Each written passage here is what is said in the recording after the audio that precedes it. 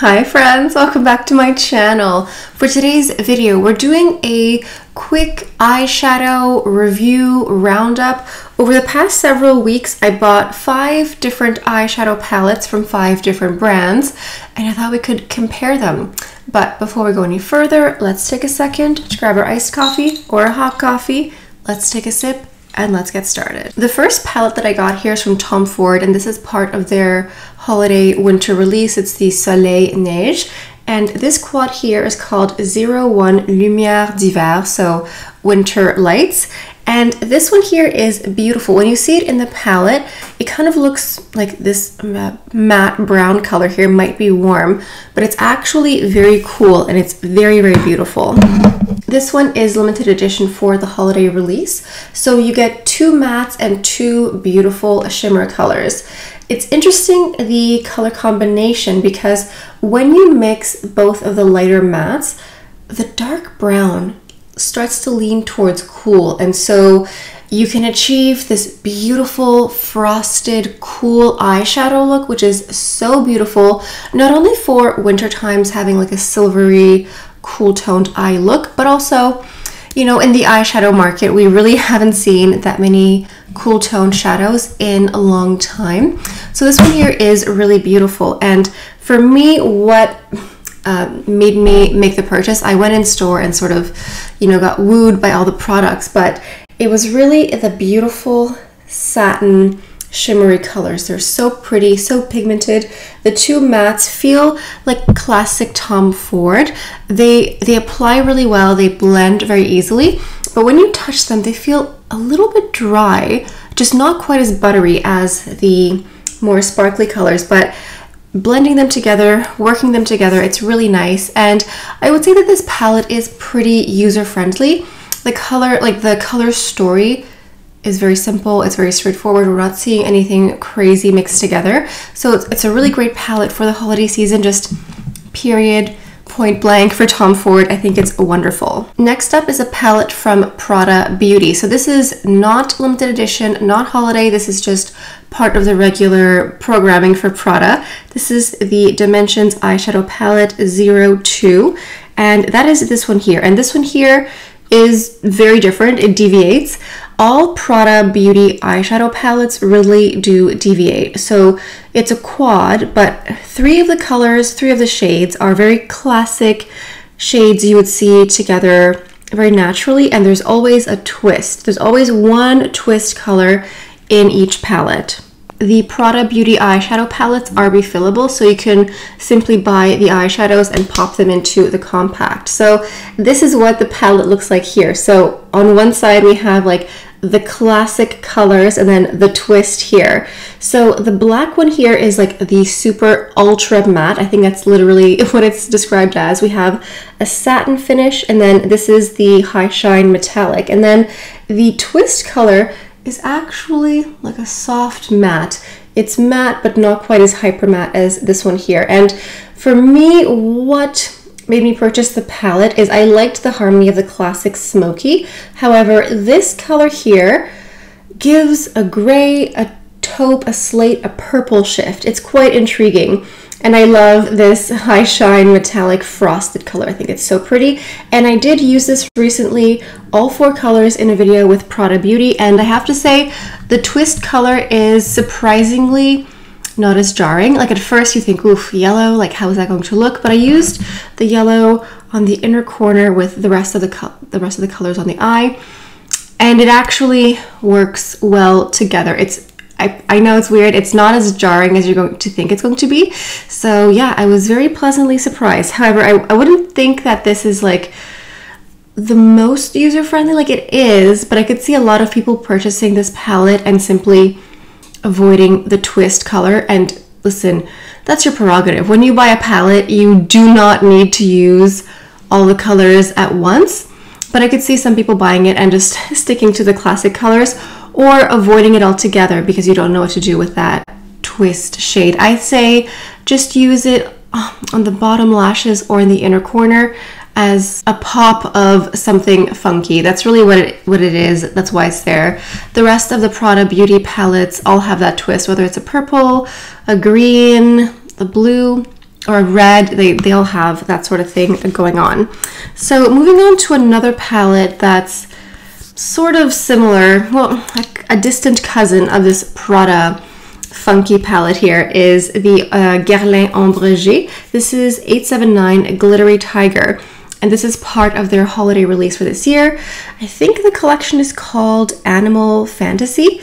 So this is the palette, and obviously it's not the same color story as Prada, but it is a more eclectic, fun palette. But this one here, I think that it is easier to use. I think the color story is maybe more obvious to a lot of people, but you know, it's still that sort of fun, funky, eccentric color palette. This one here from Guerlain is limited edition for the holiday release, and here in the quad we have one matte that is the purpley plum color. The rest are beautiful satin finishes.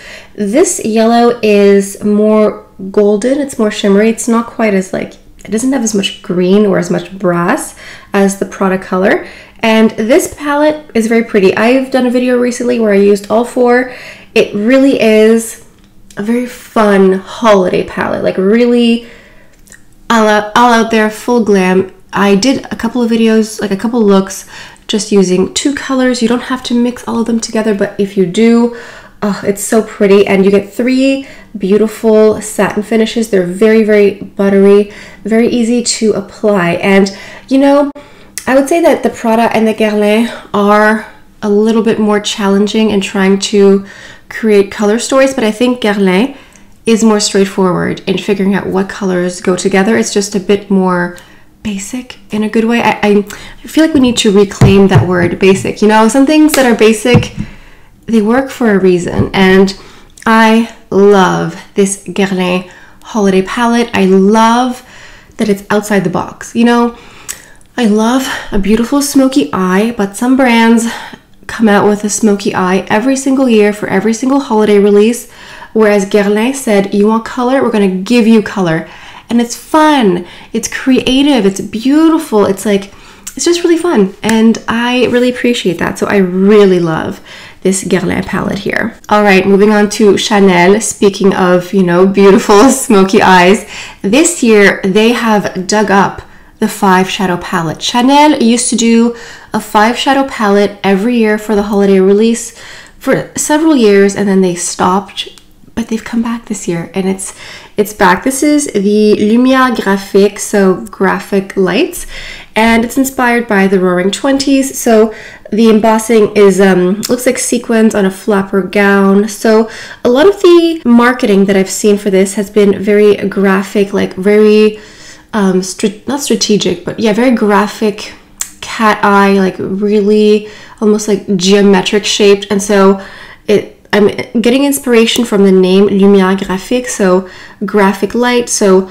lots of strategic liner, lots of shadow and light play, that sort of thing. So that's what we see here with this palette. And I have to say, they did not necessarily reinvent the wheel with this color story here. We have the 5 shadow palette here. You can see these all look like a smoky eye palette. You know, we have the super dark, we have the beautiful gray, we have some light champagne colors, and I love this color here.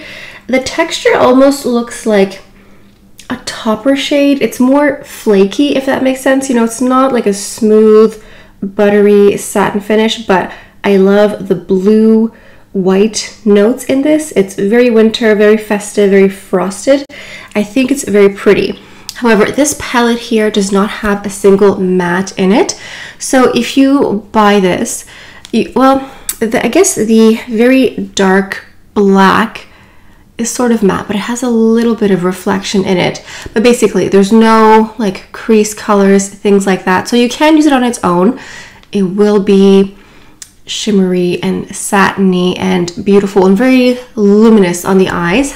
But if you have some matte colors at home, it could be useful as well, just to create different looks and more everyday looks. If you wanted to just do like a little matte in the corner and a little bit of shimmer color in here, because the colors are very luminous, very satiny, very shimmery, very holiday, very disco ball, New Year's, that's the vibe.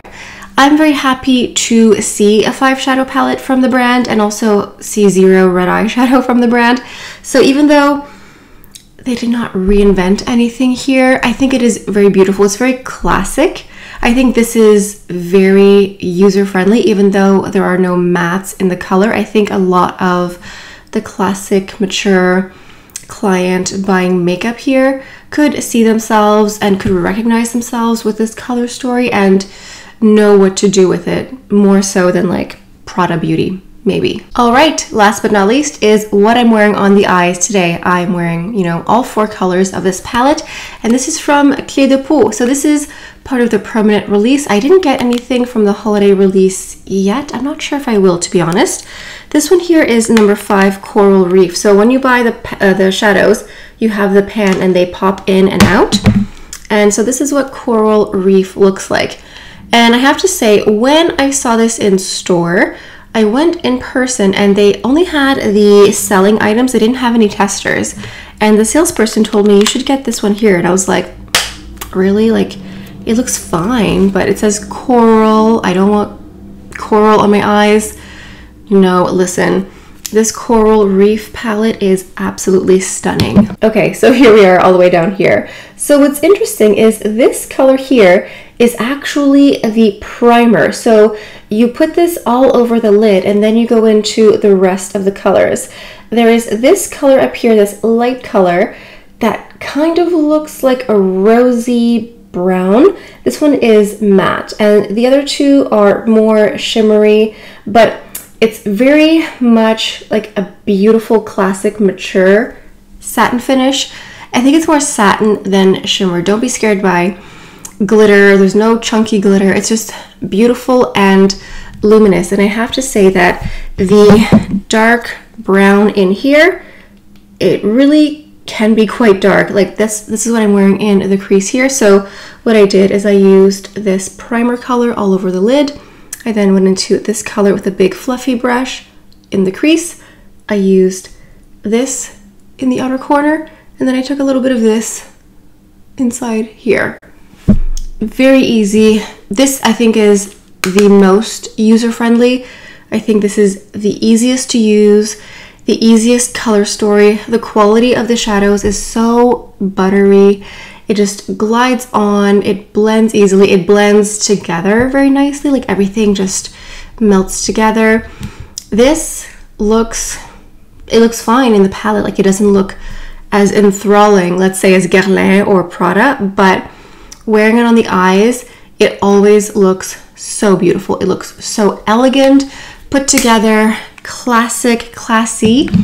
I think that the Clé de Peau Coral Reef is my favorite so far that I've purchased in the past few months because it's just so easy to use. You know, it's really a no-brainer. I actually packed it with me when I went on vacation in the UK. It's the only eyeshadow I packed because I just wanted something really easy in the morning and I could go by muscle memory and just apply something and like, boom, be done. It's very pretty, very light. If you wanted something even lighter, you could just go into, I don't even know if I swatched it in the right area, but you could just do the lighter colors here, like the primer shade on its own looks very luminous. So you could just do that with a bit of liner and tons of mascara. It's very, very pretty. I have another palette from Clé de Peau that Clé de Peau sent to me themselves. I'll show it to you. I like it, but I prefer the one that I picked up, to be honest. It's this one here. It has a little bit of purple to it. Let me just pop it out of the case here. Hold on. Number 9, Pink Coral Shells. Very pretty, very soft as well. But I think for me, I'm a bit more into neutrals every day than pinks and purples. It's very pretty. That's this one here. But I think I would have almost picked this up more for springtime. I think it's very nice. And it definitely does make my brown eyes look lovely. But this one here, it's a no-brainer, very easy, basic, but in the best way. You know what else is basic? Warm bread with butter. That's amazing. So yeah, this is my little roundup here of recent eyeshadow palettes that I've picked up. I hope you enjoy this type of content. You know, sometimes it's nice to just do something shorter and smaller and just like do a quick roundup, recap, review. I think it's helpful for you guys at home as well, just to sort of see things compared side by side here. Anyway, that's it for today's video. Thank you so much for stopping by. And for those of you who are American, I hope you enjoyed your Thanksgiving feast last weekend. Here in Canada, we celebrate Thanksgiving in October. But I know that a lot of you who watch me are in the US, and if you celebrate Thanksgiving, if you don't, I hope you enjoyed some time off. I hope you enjoyed some delicious food. I keep going on social media and people posting their stuffing and everything, and I'm like, maybe I want stuffing again very soon. Anyway, hope you have a beautiful day. Thank you for stopping by, and I'll see you next time. Bye.